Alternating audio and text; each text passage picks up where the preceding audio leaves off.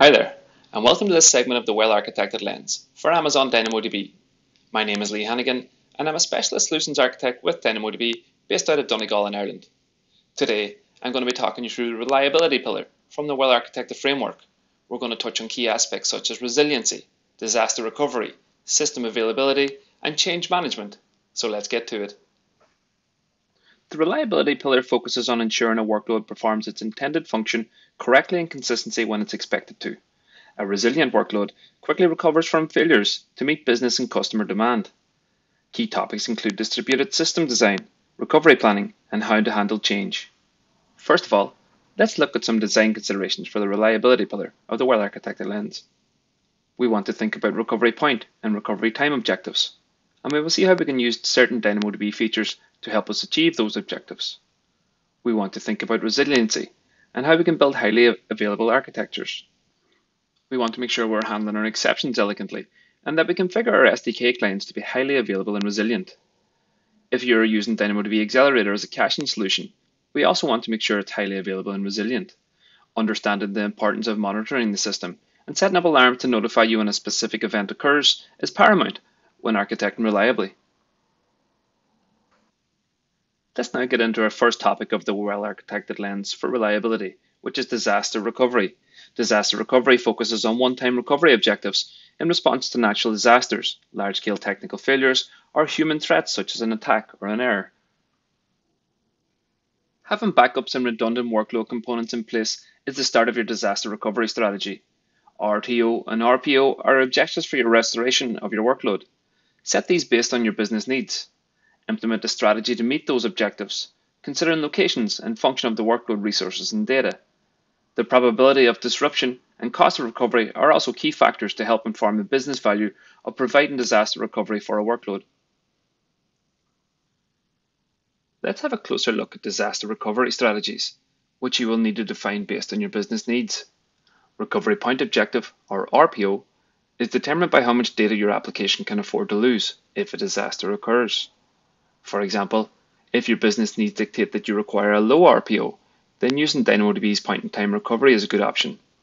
With a PITR, you can restore your table to any point in time within the previous 35 days. However, with this solution, you could have a high RTO, which is recovery time objective. RTO defines how much downtime your application can afford, which is determined by how quickly you can recover from a disaster.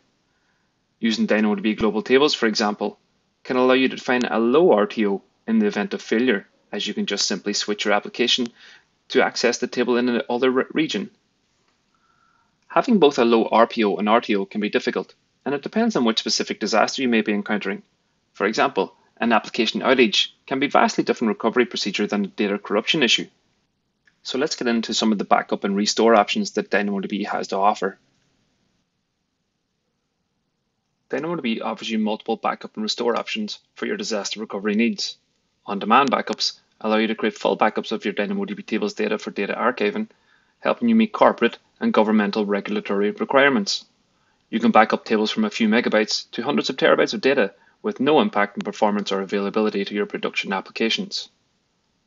On-demand backups are instant, regardless of the size of your table, so you don't have to worry about backup schedules or long-running processes. In addition to on-demand backups, you can also enable continuous backups for point-in-time recovery. This gives you the ability to restore to any point in time within the last 35 days at the per second level granularity. All backups are automatically encrypted, catalogued, easily discoverable, and retained until you explicitly delete them. You can execute backup and restore operations with a single click in the AWS Management Console or with a single API call using any of our SDKs.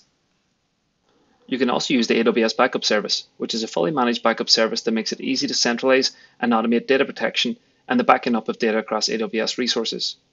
You can create backup policies and plans. You can tag them. You can use these plans to define your backup requirements, like the frequency, retention, and expiration of those backup copies. And you can do this all in a policy-based way. AWS Backup enables customers to centralize and automate data protection across AWS services. AWS Backup offers a cost-effective, fully managed, policy-based service that further simplifies data protection at scale. AWS Backup also helps customers support the regulatory compliance obligations and meet business continuity goals. DynamoDB customers can opt in to use the AWS backup service to manage their on-demand backups. Customers now can define cross-account and cross-region backup copy preferences, enabling them to support the regulatory compliance or business policies for data protection. They can also tag on-demand backups to simplify cost allocation, define cold storage lifecycle preferences to reduce backup costs. The new on-demand backups will be encrypted with the AWS Key Management Service key on your AWS Backup Vault. In terms of restore times for your DynamoDB backups, Service Metrics shows that 95% of customers' table restores complete in less than 1 hour. However, restore times are directly related to the configuration of your tables, such as the size of your table and the number of underlying partitions, and other related variables. A best practice when planning for disaster recovery is to regularly document average restore completion times and establish how these times affect your overall recovery time objective. Creating an on-demand backup for your DynamoDB table is relatively simple. You can do so through the AWS backup service as we previously discussed. You can also use the DynamoDB web console or any of the SDKs to create an on-demand backup. Another option to back up your DynamoDB table is with point-in-time recovery. Point-in-time recovery provides continuous, incremental backups of your table with a retention period of up to 35 days. Just like on-demand backups, you can perform backup operations with no impact to performance. PITR helps to protect your table from accidental writes or delete operations, allowing you to restore to any second within the last 35 days. This feature helps you maintain a low recovery point objective. Another important aspect of your disaster recovery planning is the periodic testing of the restore process to ensure that it meets your disaster recovery requirement needs. It's important that you set up runbooks, which are detailed and easy to follow, to ensure your restore process is efficient and to provide you with minimal downtime. So let's move on to system availability. DynamoDB automatically spreads the data and traffic for your tables over a sufficient number of servers to handle your throughput and storage requirements, all while maintaining consistent and fast performance. All of your data is stored in solid-state disks, or SSDs, and is automatically replicated across multiple availability zones in an AWS region. This provides built-in high availability and data durability. Let's have a look at how that works. So when writing an item to a table, it uses the value of the partition key as an input to its internal hash function. The output value from this hash function determines which partition the item should be stored. The write is then processed by the leader of that partition and then asynchronously replicated to its followers in different AZs. We can see that we use 3 AZs for DynamoDB, which runs a highly available and highly durable service. So we now know that DynamoDB uses partitions across multiple availability zones and that partition management is handled entirely by DynamoDB. We also know that writes to a table is handled by that partition's leader storage node, which may seem like a single point of failure. To overcome this, we use Paxos to manage leader elections. Each of the storage nodes participate in a membership group and heartbeat amongst each other every 1.5 seconds. If the leader heartbeats are not received, one of the storage nodes will offer to take over as leader, and one of the nodes with the latest version will be elected. As DynamoDB is a fully managed serverless service, we can expect that high availability is built in by default. DynamoDB offers a service level agreement on availability, which is 4 nines of availability for a single region and 5 nines of availability for DynamoDB global tables. This equates to less than 5 minutes downtime per year. Global tables build on DynamoDB's global footprint to provide you with a fully managed, multi-region and multi-master database that provides fast, local, read and write performance for massively scaled global applications. Global tables replicate your DynamoDB tables automatically across your choice of AWS regions. Global tables eliminate the difficult work of replicating data between regions and resolve and update conflicts, enabling you to focus on your application's business logic. In addition, global tables enable your applications to stay highly available even in the unlikely event of isolation or degradation of an entire AWS region. If a single AWS region becomes isolated or degraded, your application can redirect to a different region and perform reads and writes against a different table replica. You can apply custom business logic to determine when to redirect requests to another AWS region. If a region becomes isolated or degraded, DynamoDB keeps track of any writes that have been performed but have not yet been propagated to all the table replicas. When that region comes back online, DynamoDB resumes propagating any pending writes from that region to the replica tables in other regions. It also resumes propagating writes from other replica tables to the region that is now back online. So now let's take a look at reliability with DynamoDB Accelerator. For even more performance, Amazon DynamoDB Accelerator is a fully managed, highly available, in-memory cache for DynamoDB that delivers up to 10 times performance improvement from milliseconds to microseconds, even at millions of requests per second.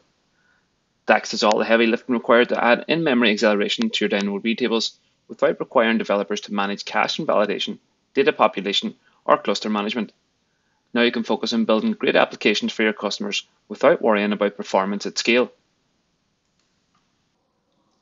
Unlike DynamoDB, DAX is not a serverless service and requires you to make certain design considerations to ensure that your DAX cluster is highly available. First of all is your node type. It is recommended to use the latest node type for your cluster. For production workloads, the R instance family is recommended, while the T-type instance family are burstable instances and do not provide fixed performance. Another important aspect is your node placement. Do not place all of your cluster's nodes in a single availability zone. In this configuration, your DAX cluster becomes unavailable if there's an availability zone failure. Another aspect is the node count. For production usage, we strongly recommend using DAX with at least 3 nodes, where each node is placed in a different availability zone for high availability.